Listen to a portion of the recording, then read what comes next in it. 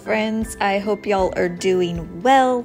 Welcome to our homestead in the Ozarks. If y'all are brand new, my name is Jessie. If you happen to like my content and want to see more of it, I'd greatly appreciate if you'd give it a subscribe. It helps me so much, especially being a brand new channel. If you come to the end of this video and liked it, I would very much appreciate a like, and I absolutely love hearing from y'all. So if you would like to leave a comment below, that would be much appreciated too. I always do my best to get back to you. If you follow me on Instagram, you've seen that we officially announced the birth of Miss Iris June. If you like to see a little bit more of our personal day-to-day lives and get updates as to when I will be posting on here, you can give me a follow at Ozarkdwellers on Instagram. All that said, let's get into today's episode. Today I am revealing to you the actual construction side of the nursery, as well as one of my favorite features. Also, with spring just around the corner, I've been feeling the itch to do a little bit of organization, so I'm going to show you some of my favorite organizational tips. And finally, if you love the appeal of original artwork but don't want to pay the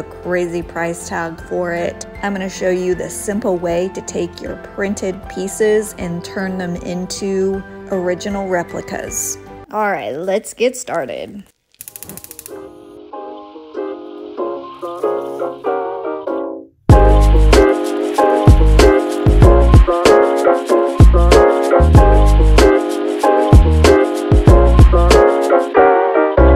So if you've watched me for any amount of time or even followed me on Instagram, you are already well aware that Lola and I absolutely love to bake and will take advantage of any excuse to do so.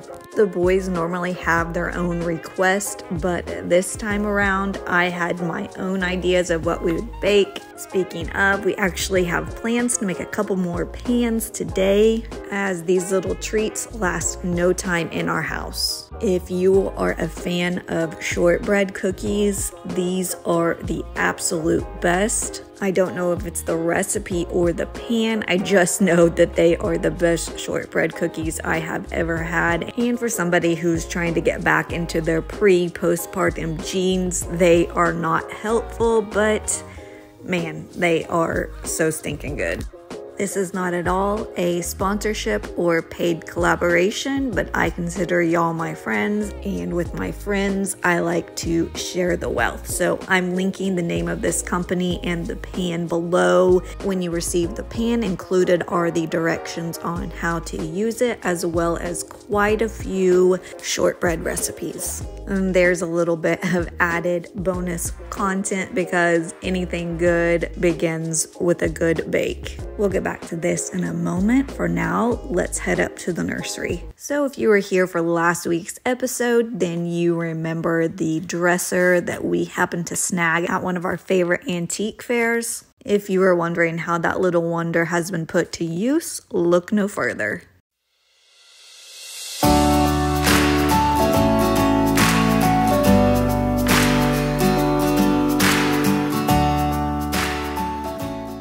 Okay, let's take one more quick look back of this catch-all of a room before it was turned into a nursery, or at least the nook anyway. That is the portion we'll be focused on in this video. I can't wait to reveal the rest of the room, but here it is.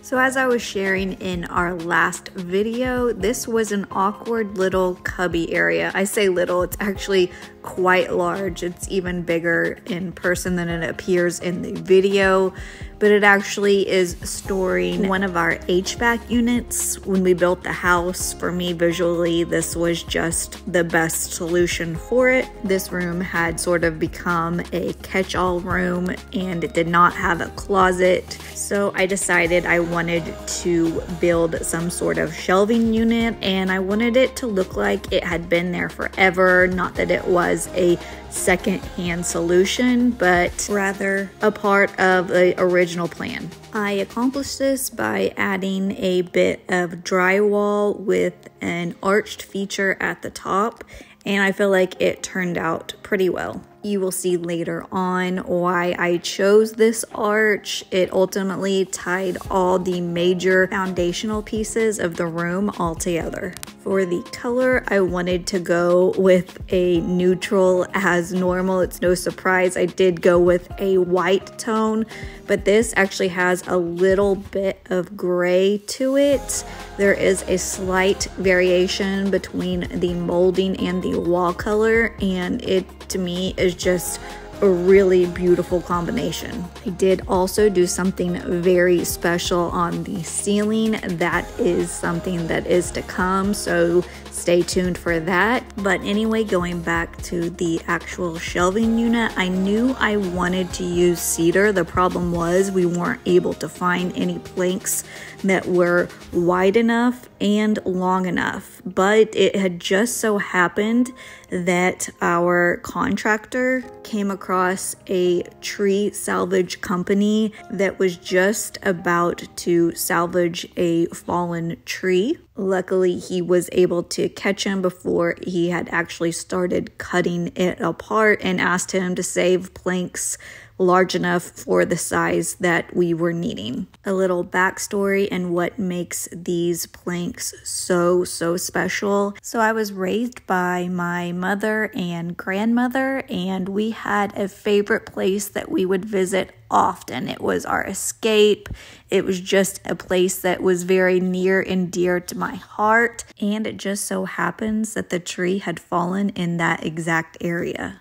If you happen to catch my last Christmas video, you'll know that I lost both of them during the holidays last year. So having a piece of the place that we held most dear to all of us, it just brings so much peace to my soul, and it's almost as if I have a little piece of them with me. The best part of it is when you round the top portion of our stairs, you are immediately greeted with that undeniable scent of fresh pine that the planks give off, and it is just the best.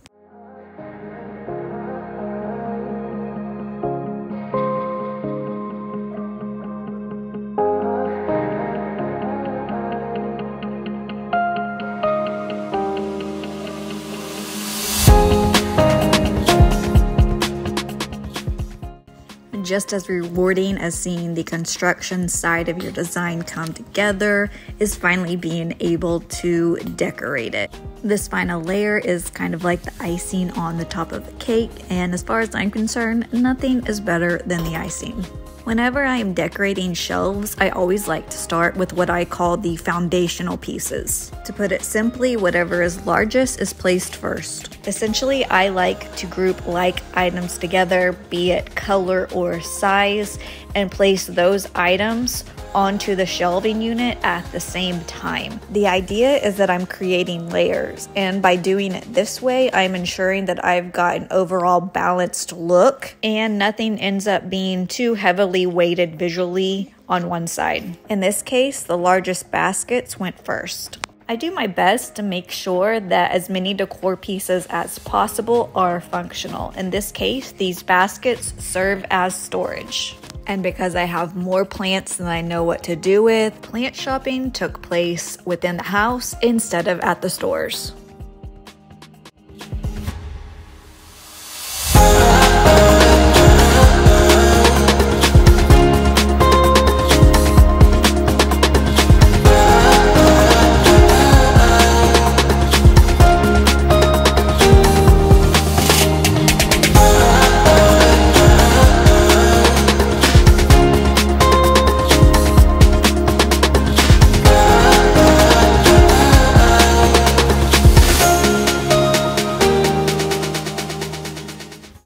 Quite sure if Irish June is anything like me, these shelves will have their fair share of rearranging and changing, but for now, I am quite happy with the way that they turned out. And while we can't be positive, I am pretty sure she is too.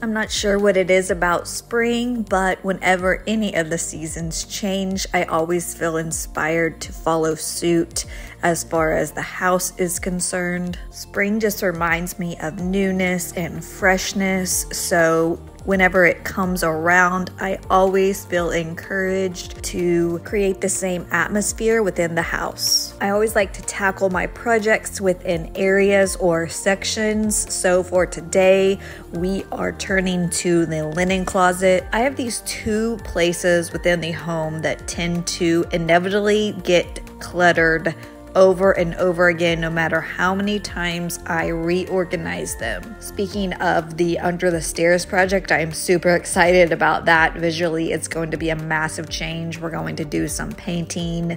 We're going to really do a big transformation. As far as I'm concerned, it's a lot easier for me to keep things clean and clutter-free if the space is visually appealing. So that is one project that is on the docket, but for this one, it's a little bit more simple, but the tips I'm about to share with you are applicable throughout any organizational project that you may be attempting. So getting started, before I approach any organizational project, I begin by pulling every single piece out of the area. It may seem like a bit much, but I personally think that it is a lot easier and you're able to see all the pieces that you are dealing with. After all the items have been removed, I begin separating them into piles. No matter what area I'm organizing, the piles are always the same. For items that are still in good condition, but I don't see myself using at all in the future, I create a section to be donated. Those that have seen better days and are now unusable can either be trashed or recycled, so I create a grouping for that.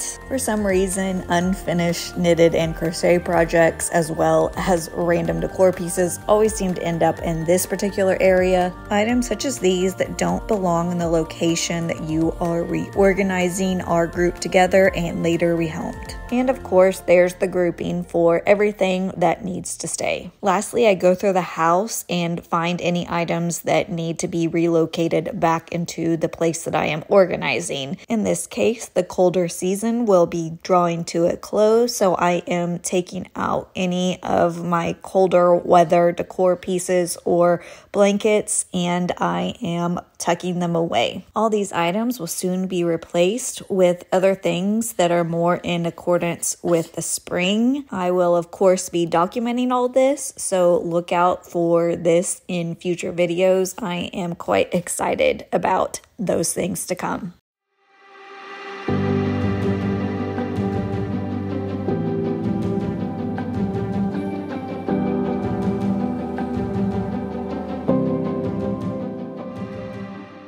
So when it came to returning all that belonged back into the closet, I separated them into like items. I think this is one of the areas where I had originally been failing.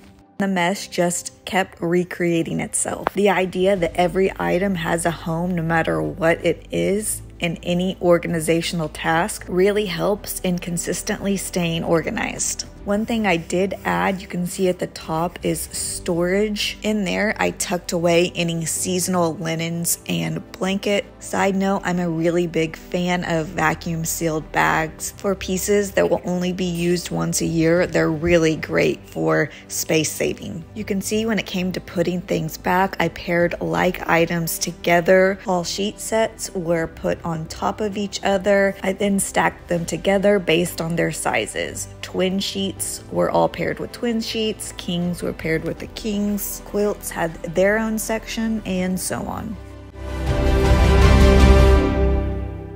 I wouldn't call this a completely necessary task, but anything that makes life a little easier is worth it in my book. Okay, while we are wrapping up our dessert, and as that is popped into the oven, let's move on to our final project. I absolutely love changing out artwork throughout the house. at any time of the year. I also am a massive fan of original abstract paintings. Vintage, of course, is my favorite. That said, these items can be really hard to find, and honestly, they can be quite pricey. The great thing is there are now 1,000,001 sites who offer vintage PDFs for purchase at a really low price. It's quite exciting as there is an endless array of options you can choose from. In my opinion, the most important part in the process of printing off your PDF is the paper that you're using. I normally choose a handmade cotton-based paper. The textural element of the paper really creates an authentic look. The owner of our local print shop downtown has come to know me as I am always coming in with unusual requests. Finding a good print shop who is willing to accommodate and use paper that you are bringing in can be key. So moving to the project, this project takes your print and goes the extra mile. Not only is the texture of your paper important, but the presence of brushstrokes or lack thereof is a really big indicator as to whether or not the piece is original. Luckily, I've got the solution to change that. Just a little precursor, you will need to have printed your PDF on thicker paper. You normally won't have this extra step that you see me doing, but if you happen to have a print that is already pre-framed and you're unable to take it apart, I'd recommend taping the frame if you're able to make sure there is extra protection. I like to slide the tape underneath the frame and wrap it around the top. So it's super hard to see the difference between the print and the original, but original paintings have so much character with the texture. I love being able to see every single brush stroke that the artist had made. You can see here, this is a vintage original. I love all the wear and tear and the textural elements of it. All these little characteristics prints just simply lack, but we're going to fix that. For this project, all you need is a paintbrush, of course, your print of choice, and clear matte Mod Podge. Side note, if you really want to follow my lead to a T, make sure you spill the Mod Podge all over your fingers. And next comes the fun part. Simply dip your brush into the Mod Podge and follow the lead of the artist. Make your brush strokes in accordance with theirs. I like to add the Mod Podge in layers. I start with the background and then I go to whatever is next. Pretty much follow the order of the artist. Depending on the look that you are going for, you are wanting to do several layers, wait for the first layer to dry, and then move on. I have found that one way to save time as far as how many layers you have to paint is by allowing the Mod Podge to dry a little bit to the point of it thickening up and then begin to paint.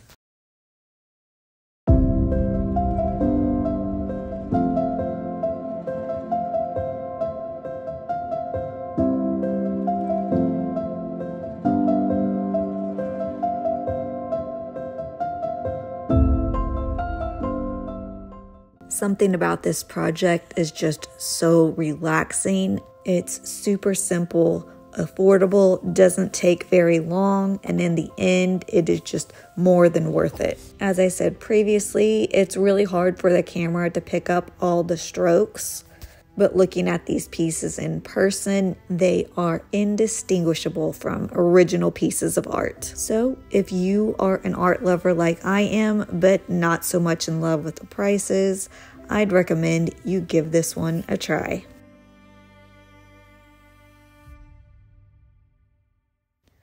Well, friends, I hope you enjoyed this episode. As always, I appreciate you so much. If you have any questions, go ahead and drop them in the comment section below.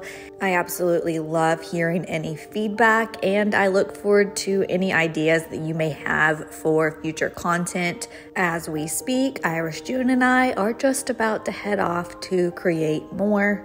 So keep an eye out for that. If you hit the notification, it's always helpful if you don't want to miss any future posts. Until then, I hope you have a great night, evening, day, morning, whatever time it is, and I look forward to seeing you next time. Until then, we'll see you soon.